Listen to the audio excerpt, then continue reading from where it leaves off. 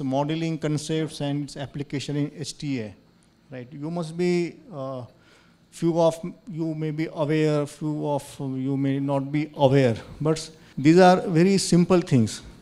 But though it looks simple, it's not as such that simple. The thing is that we should know the basics basically. Once we know the basics, then we can learn the techniques by our own. There are so many literature is available, YouTube videos are there, books are also there. Only thing is needed is your own internal motivation, right? So I am not going to cover each and every aspects in detail. However, I will just sensitize you and would like to motivate you so that you can build your own interest. And you can trouble us also, no problem. We will come here for taking some lectures or workshop also, right? If you are really interested in upcoming times. So the content of my talk will be, I will just focus on what is economic evaluation, what is basically a model, right?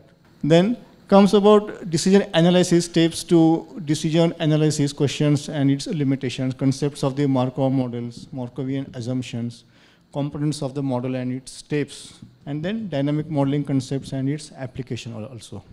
Okay, coming to the economic evaluation. If we see this term, you can see here there is a dollar sign, it is a cost, and here are the consequences, like means outcomes in terms of life year gain, then colleagues, right? So we need to, in ultimate end is to have a balance totally, right? So in economic evaluation studies, it refers to the study that considers both the comparative cost, means of different kind of intervention, and with the provision of the healthcare interventions and the comparative clinical effects measured either in clinical units or in health preferences or in the different kind of monetary benefits. Okay, so what is model? It's a mathematical structure that represents the health and economic outcomes of patients or in a population. So it also gives a limited information, most of the time it gives information regarding the synthesis of the data, a consideration of all relevant comparators, and at that time we need to also think about what time horizon it should have. And there is again, we need to handle the different kind of uncertainties because they are very much essential, and so that we can get a this economic outcomes in terms of this after completing the study. You can see one model here. So one peculiarity is that the modeling concept, our model, it should not delete the important things that we should present. So here only face is informed only, right? But we don't know about the rest of the body. Here, this model should not have too much unwanted details as to complicate the understand. So how the model it should be? It should be created by art and balance between the strength and the weaknesses. That is always there in the science. How this balance can be there is the art and science. So at center, so to know when we are going towards the truth, we need to simulate the data because there are different kind of probabilities than by doing sensitivity analysis, different kind of simulation, we try to go very near to the truth. So these things are very, very important in construction of the model. So what is a good model? Basically, the good model is to find an acceptable or the optimal solutions to a problem. One must first know what is the problem is. That is most important. So the tendency is nearly always to simulate too much details rather than little. Thus, one should always design the model around the questions to be answered rather than imitate the real system exactly. Now, concept come up for the simulation. Simulation basically is the process of designing a computerized model of a system or process and conducting experiments with this model for the purpose either of understanding the behavior of the system and evaluating the various strategies for the operation of that system. I will be explaining in very short about the different kinds of model. The most simple model basically is the decision tree analysis, right? So in decision tree analysis, basically it's a systematic approach to decision making under condition of the uncertainty. So it includes that if we know future events with certainty, then we can use such this decision tree. So so not to use it if no information about the occurrence of the future events is there. That here in the scale there is a choice A and a choice B. So both these different choices, they have both risk and benefits, and we need to measure it. Okay.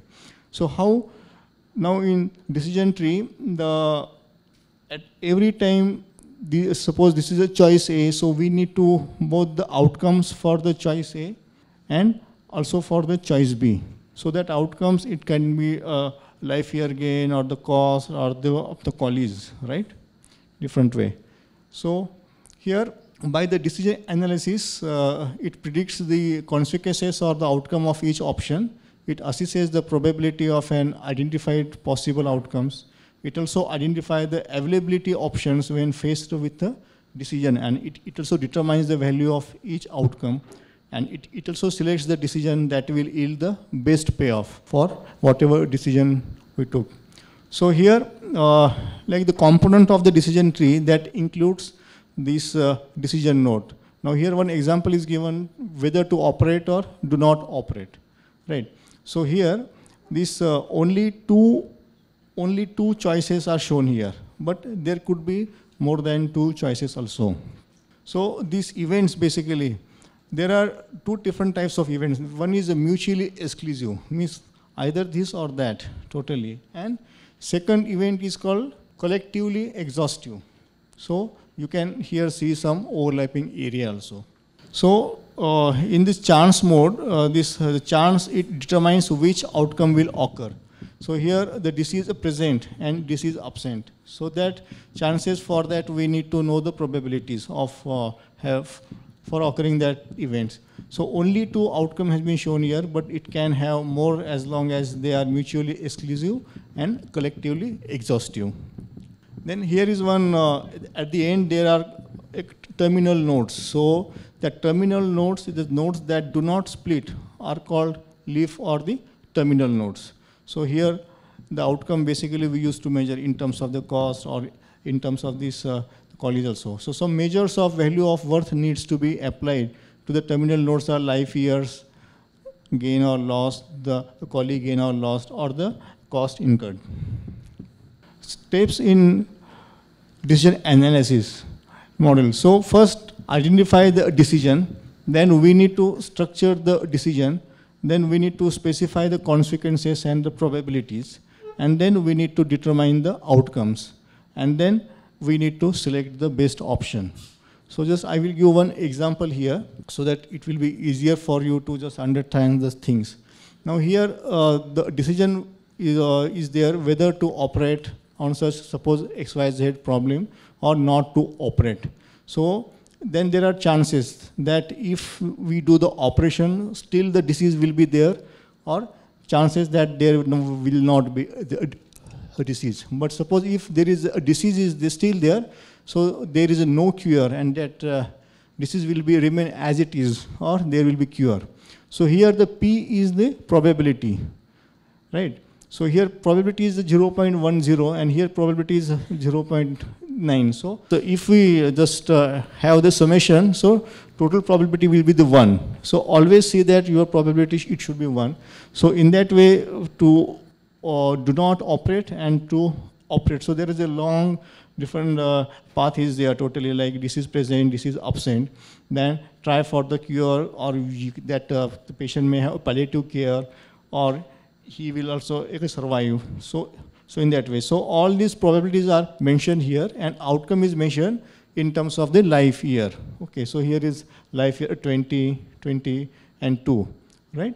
So now how to just add all those things, right? So there is a concept called folding back concepts, okay. Here is a cure, okay. So we want to know the how much life year is there here when this kind of decision is there. No, the chance are there. So 0.10 multiplied by 20 plus 0.90 multiplied by 2. So it's sum as a 3.8. for this chance, so this total life years will be 3.8. So in the same way, we have to calculate everything. It's come 3.8, 20, then 16, 3.7, and ultimately do not operate, it will have a life year of 18.38, and operate, if we take such a decision, then life year is 19.39. So here we can see little, if we operate the little, there is a gain of the life year. So which decision we can take, we can decide as per these. But at the same time, we also need to know the cost also incurred. And then by knowing the ICER, we can decide. So I'm not going to touch all those aspects in details, but if you are interested, you can just go and see the meaning of the incremental cost effectiveness ratio. It's basically a difference between the cost, means the intervention, and the comparator cost divided by the difference in the outcome. So again, there is one concept called the path probabilities, basically. So here, this different kind of this red color, then green color, and this is a pink color. So all these paths calculation is mentioned here. One example is different given, like the use for the arthritis. If you took a decision of giving the naproxen versus the coxib, right? So here, if we just give this path, so it will come to this $471. So the same concepts we can apply, and as per that we can take the decisions. So the question to consider after the analysis, it is are the result valid? So why it is important? Because where all the realistic strategies were compared, really we have compared it, or relevant outcomes we have considered, and what are the probabilities. So these are the questions we should always keep in mind. What are the results? So the strategy results in a clinically important gain. How strong is the evidence? Change in the result due to the uncertainty in the evidence. So these are the important things. And also, can these results be applied to the patient or the population, which are of my interest? So do the probabilities, because again, the concept is that we should know the cost and these epidemiological parameters in terms of the for calculating the probabilities. It should be from the local population. We should not use directly the cost in the US and UK to the Indian population. At the same time, epidemiological data should be for that local geographical area. So that is the main challenge in India, to know the quality of life, means utility parameters for the Indian population, for the various diseases, and even to the even if there are diseases, different kind of health stages of that diseases that we need to build together for all our nation. Because in India, we know that it's a country within country. Every state is having its different health profile. So there is a lot of heterogeneity. So local geographical data need to be there. So keep in mind that if you are taking doing a decision for decision tree analysis. So keep in mind that the power of the decision analysis is not in the numbers of the decision node. However, it's the ability to change the utilities and the probabilities. There are software also misused, like super tree, small trees, then triage. However, the important thing is that you don't know what is actually going on. So most of the time, the researchers, they used to prefer the Excels because they know what they are doing and what are the results. So limitations of this decision tree is that conclusion based on the assumptions, hence need sensitivity analysis. So inclusion of these minor variables when not based around the authentic data, it may result in the inaccurate results. Then again, this can the events recur, right? These are the few limitations, okay. And then when does the event recur, and what is the average time of occurrence of the events in the model? So you must have seen this person anytime. Who is this person? He's a famous Russian mathematician. His name is Andrei Markov. It's a Markov model, Markov assumptions, right? Because all like आज बारिश होगी नहीं होगी ये कौन बताएगा IMD. So ये सब, these are the basically concept of this Markov he has given, and this description of the present state fully captures all the information that could influence the future evolution of the process. So these are the things. So recursive model allowing moments back and forth between the points in a model, right? So it is used to examine scenarios that involves transition various state of various health stages, right? And this consists of the health stage, then transitional probabilities, and the cycle length. These are the important things whenever we do the Markov modeling. Okay. So there are Markovian assumptions are there. So at any given time, all patients must be in one of the mutually exclusive state and collectively exhaustive state. One state to the other at each cycle in which time is divided in no cycle. So there are Markovian cycles are there, and when there is a fixed duration, we also know the cycle length. Because these each and every term means there is no time in just explain you, but just come to know that there are certain, these are the things, right? So the transitional probabilities that we usually calculate by knowing the incidence of the disease or what is the prevalence, right? Then efficacy of this, suppose there is a vaccine. So one example I have tried to show is about this, the different kind of health stages, how these means people, they move from one health stage to the another, right? What are the probabilities? So that depends upon this epidemiological data. So the thing is that at once the cohort it gets started, so at the end we should know, means this cycle get repeated till all the cohort is going to die. Not die means it's means on by doing the simulations. So these are the different components of this Markov model. Transitional probabilities, they used to come by the epidemiological data. We also need a cost, then quality of life. We should also take the appropriate cycle length, and then we come to know the health outcomes, and then cost, and then we can measure the ICERs. So these are the different important things for this research modeling. Okay. So these are different steps of these models for this Markov model. And then last comes this about this dynamic models. These are very little bit complicated, but very few people they used to do, because a lot of transitional probabilities they are required here. So just few examples means I would like to inform about this. This is a Markov model. Again, there are so many health stages are there, and if you see the dynamic model, there are also so many health stages are there, and these probabilities. Thank you.